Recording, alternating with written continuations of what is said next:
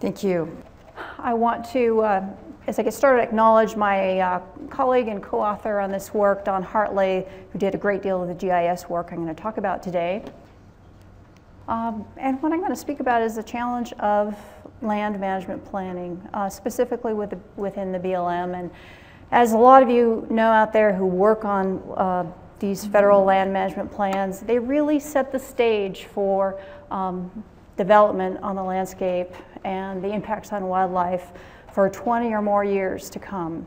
And so the kind of decisions we make during BLM land management planning need to be smart. They need to take advantage of the best science and information we have as we move through them. But some of the concerns that I and my organization have around land management planning is that wildlife research, the kind of research we've heard about today that a lot of you and others are doing in the field, isn't always well integrated into the land management plans. And for perfectly reasonable reason is that what we do and format as researchers isn't always put forth in a way that is immediately applicable in a land management plan. Greater landscape level spatial analysis, I believe, is needed to help us understand the indirect impacts. Again, something we've heard about earlier in the day, the indirect and cumulative impacts of oil and gas development on wildlife species. And the proposed oil and gas development alternatives are typically presented in a land management plan, these big federal documents, as text and tables of information that may be very good and valuable information to move forward with, but it's hard to visualize what it means, what the different scenarios and the different alternatives in the land management plan would actually look like and what their impacts would be on the ground. And so what I'm going to talk about today is how we've tried to address these issues in the Little Snake Resource Area Management Plan in Northwest Colorado. It's about a 4.2 million acre BLM resource area in the very northwest corner of Colorado.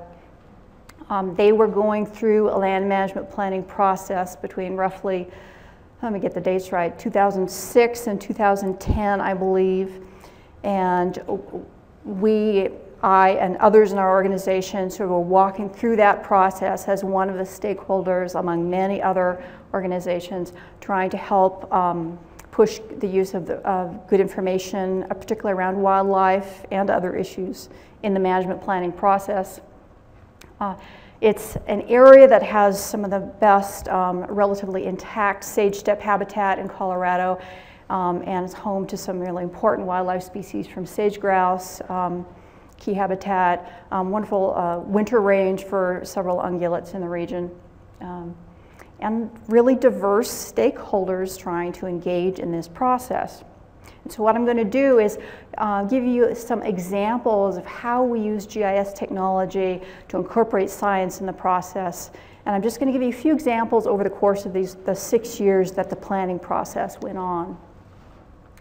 The methods we used included using GIS to construct build-out scenarios to illustrate graphically what different scenarios of development would look like on the ground, to review wildlife field literature, things like what John Beckman and others here today have already presented, and how we try to incorporate that in with the spatial analysis.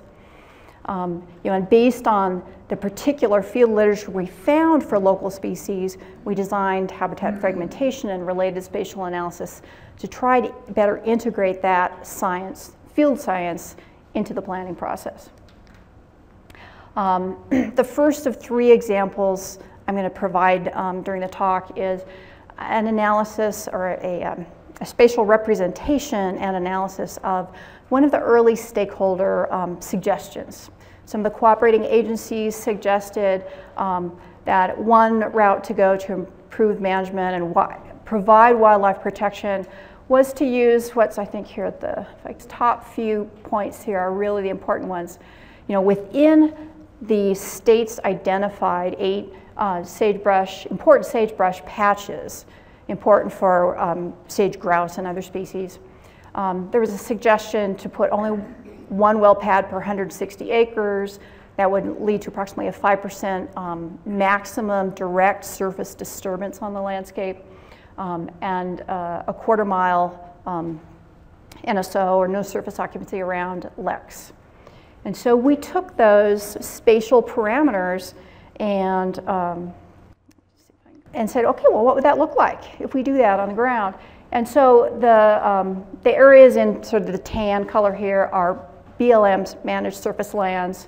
The blue, sort of gray-blue areas here, these squares, are state lands, and the remaining white lands are primarily private lands. And the red roads and little squares that represent well pads are existing on the ground today, and the roads and well pads in yellow. But the yellow represents new roads and well pads that would occur or could potentially occur under this scenario from these cooperating agencies that had been suggested. And so this is just an illustration for a sample area of what it might look like on the ground. And if you look at some of the direct measures of direct impacts, you can see that there's an additional 142 miles of new roads.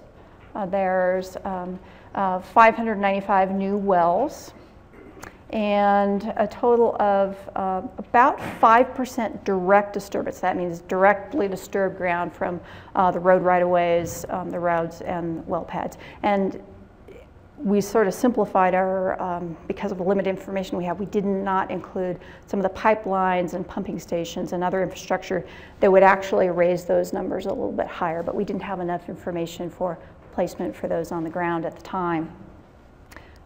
So in terms of the indirect impacts, again, you've heard a lot about these earlier in the day. We looked at habitat fragmentation and saw the increase in road density from 1.7 to 2.6 miles per square mile, the increase in the average patch size of unroaded lands going from 779 acres to down to 685. But these are just numbers. They don't really tell us anything useful in terms of the resources on the ground. And so what we did, we took those numbers, particularly as they were calculated within particular habitat types, and looked at some of the impacts associated with specific species. And so an example from this particular study was looking at a sagebrush obligate bird species. And Inglefinger, in a paper in 2001, observed that there was a roughly a 50% decrease in presence of sagebrush obligate birds within, what was it, 100 meters of a road. And we calculated under this development scenario for the study area, about 38% of the study area was within 100 meters of a road, which suggests at least that there's a risk to be considered of a 19% overall decline in sagebrush obligate bird species within the study area. And so this is an example of where we tried to pull relatively recent information from the biological literature and tie it to some measures that we could measure with GIS about a particular development scenario on the ground before it actually occurs. We did that for other species for that analysis. But I'm going to move on to about halfway through our work during those years. We did another build-out scenario that represented the preferred alternative in the BLM's draft management plan. And there were a variety of parameters based on the planning documents and our discussion with the BLM, our discussion with other entities involved in the process.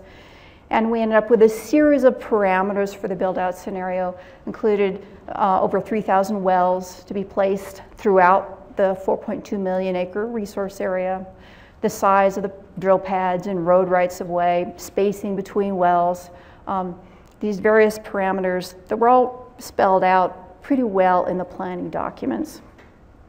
And a few more constraints on where development could occur were based on either steep slope or other kinds of lands that have been identified either through existing legislation or plans that were, or statements and guidelines that were a part of this proposal, where no development would occur. So we didn't place wells using the GIS in these regions.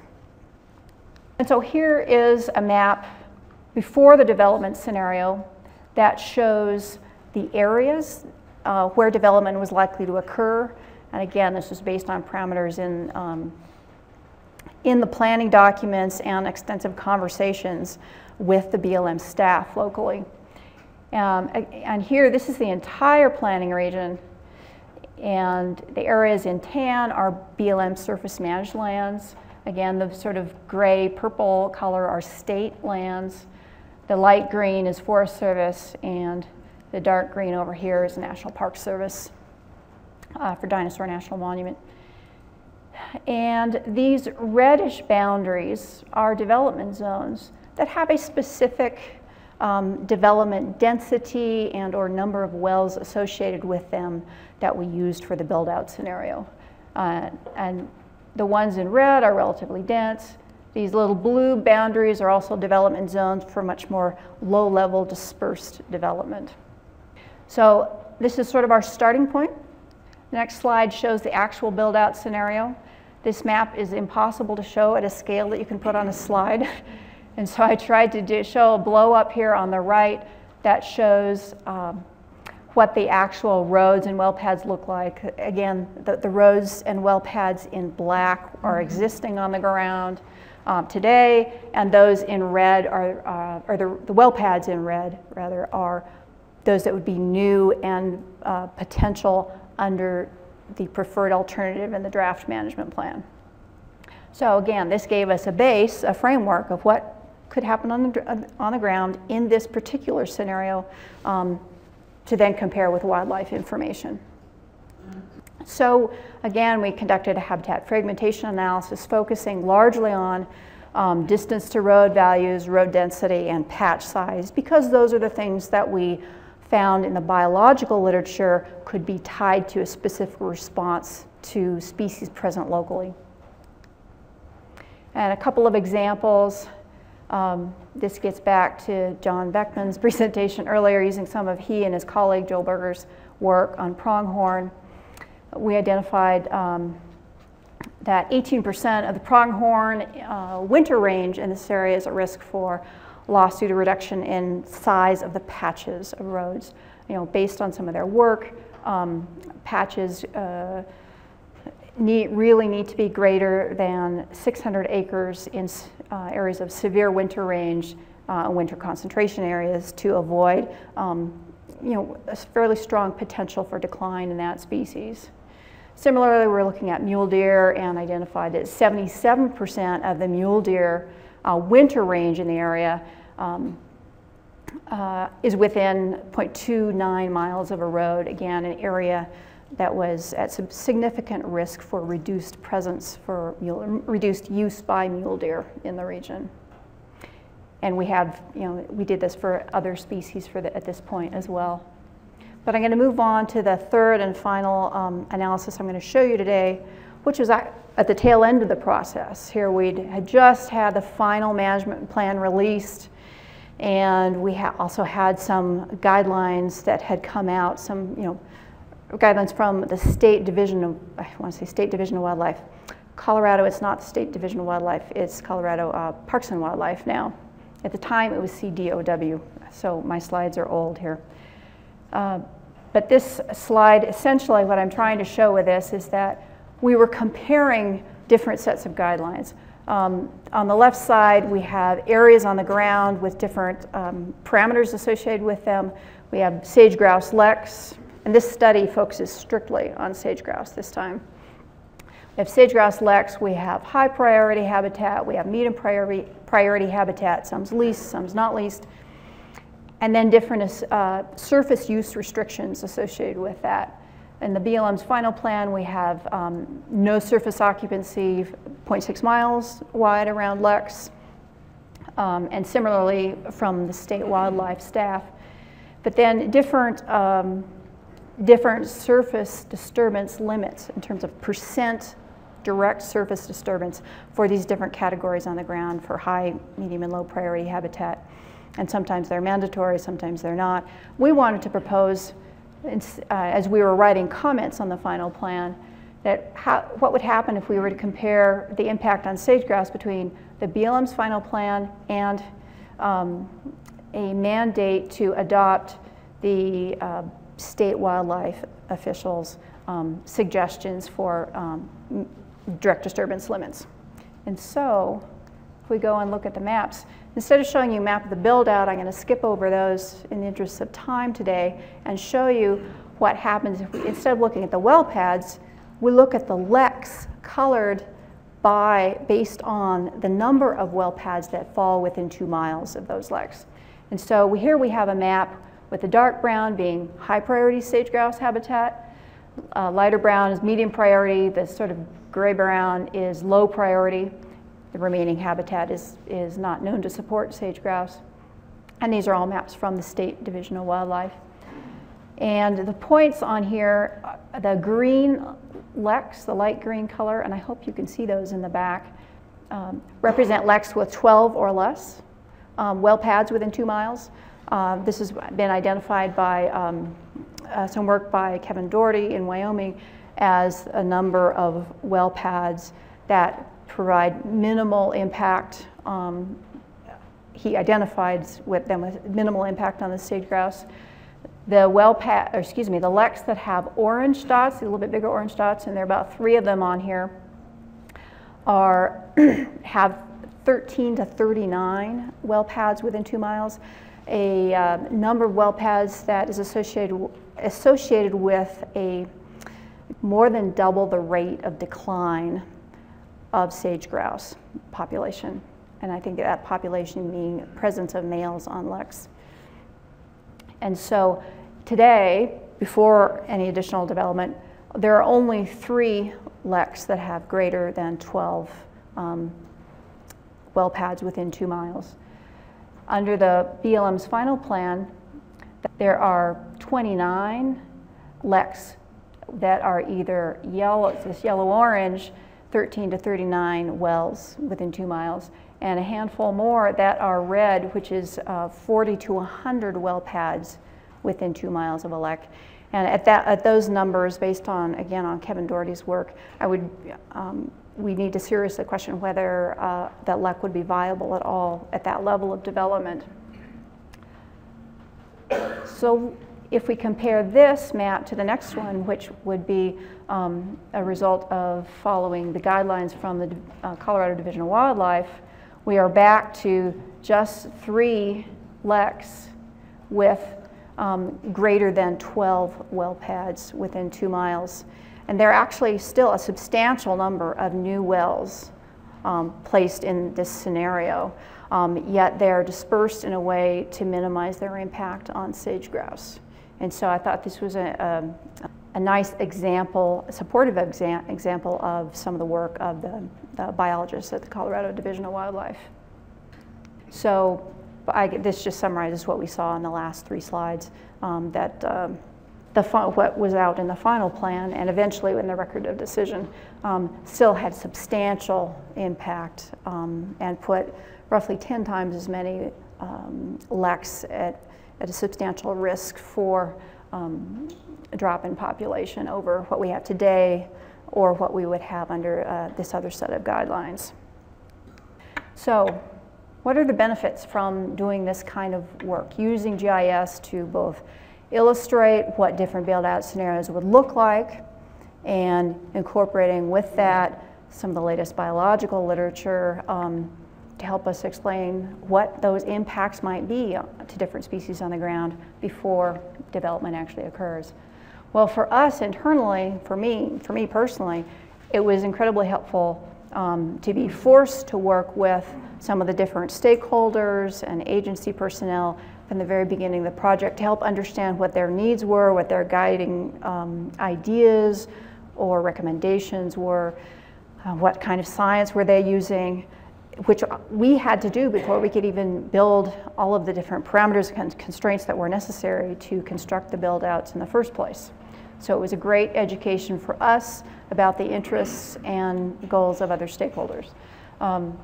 the maps that we generated and took to meetings with the county commissioners and conservationists and the BLM and state game folks and all these different parties were wonderful drivers of conversation and engagement with all of the people that we worked with.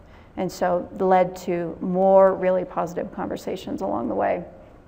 The GIS allowed us to integrate some of the latest wildlife and field research, which made our work stronger.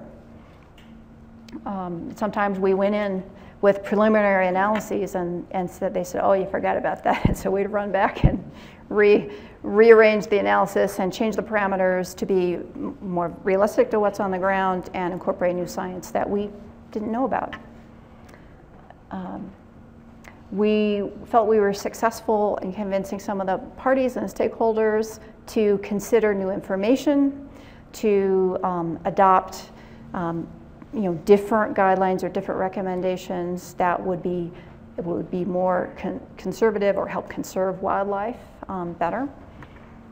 And the actual final management plan, when all was said and done after 6+ years, was provided substantially more protection for wildlife than the versions that were first floated at the beginning of the process.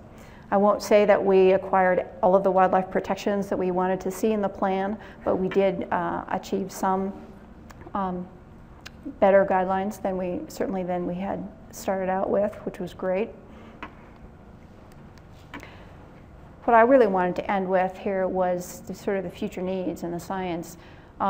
There's just an incredible tie that I think everyone in this room already appreciates between the field science that's done and the policy that needs to be done and done by the agencies, both at the national level and through these very specific land management plans.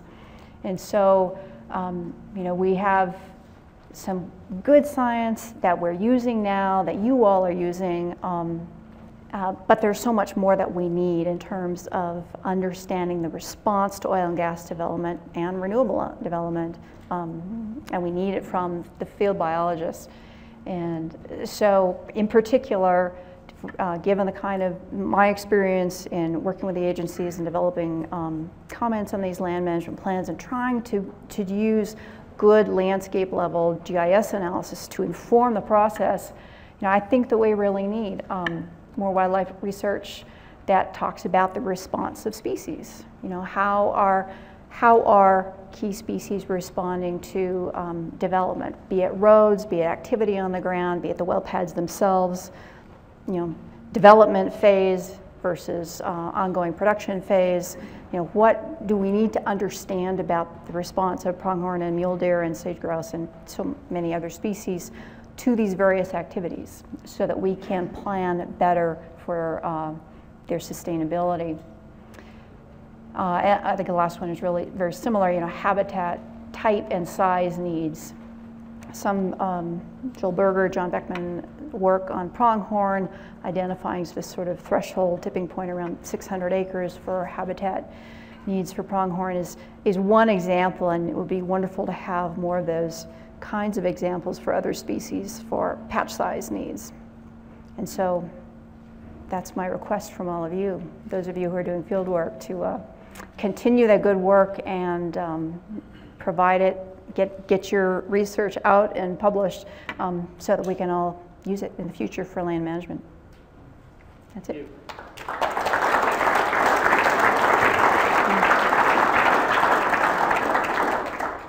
You have plenty of time for questions? The question is, were we doing it as an independent organization working with the BLM, or were we requested to do the work? And at the Wilderness Society, typically our science work is done, it's driven by the staff and the needs and science work that we feel is important to do. And so we came up with the project, and it's a public planning process. We engaged, as any member of the public can engage in a federal land management planning process. And so we felt this kind of work would be useful to inform that process and others. And so, we had done a little bit of this work in other places and sort of further evolved it at this site in Northwest Colorado.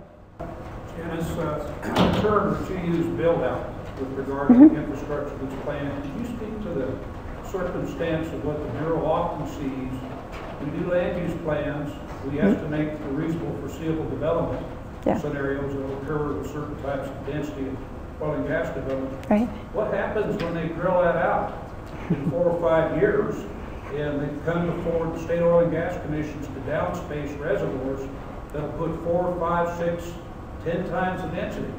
Could you speak to that situation with regard to It's a challenge, and you spoke to the RFD, and we certainly use the RFD for the Little Snake resource area in terms of developing the parameters for the build out, and we built to those specifications used in the RFD with refinements based on the local BLM staff there. And I think it's a real challenge. I mean, and we run up against it in other places where management plans, such as the White River just to the south of this, where they are, outstripping the last management plan. They're running through an amendment now, as we speak, to try to accommodate that, boom in development because a different type of deposit's now viable, and operators want to go in and develop it. It's a real problem when we have a set of guidelines based on X number of wells, whether it's the 3,000 in Little Snake or whatever the number was. I don't have a good answer. It's troubling to me if we continue to develop without going back and saying, okay, we need to take a look. We didn't realize this resource was economic, and all of a sudden today it is based on new technology or prices and whatnot. And I think we need to go back and then reevaluate, because we might not have looked at the resources in the area not knowing that the development was going to occur at that level. And I think it really requires us to step back and evaluate the situation, including the new technology and pricing, and potentially a new suite of resources that would be affected by that.